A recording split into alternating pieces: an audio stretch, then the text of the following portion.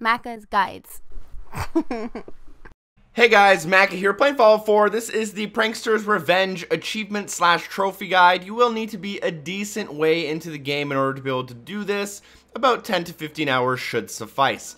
Now the best place to do this is probably in Diamond City, although you can realistically do it anywhere on any one. Next up, you're going to need to have a specific perk. It is in the level 1 perk of Perception.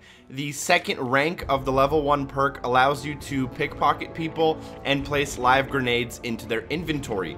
If you want maximum special stats, I have a separate video on that. Feel free to check it out if you don't want to waste your stat points on the first level. Also, if you're doing this, I recommend doing a quick save as I'm doing on screen. Number one, if you do this method, it might screw up some stuff with the people in Diamond City. You don't want to do that, so you can revert back to the save. Also, if you don't want to permanently spend your level up points on those 2 perks, feel free to quick save before, apply them, do the achievement or trophy, and then go back and revert so you can spend your points on different perks that you might find more useful.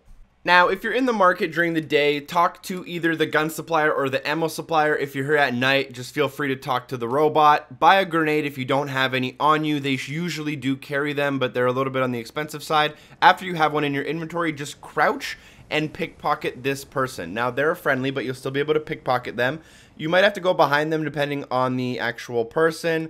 And then just go to your weapons, go to your fragmentation grenades, place one of the fragmentation grenades into the other person's menu. This is kind of like a trade menu.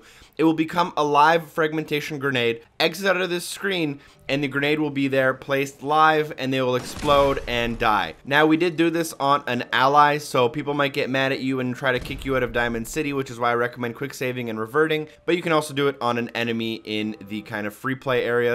Thank you so much for watching. Feel free to share the video with your friends, drop a like, and I'll see you next time. Peace!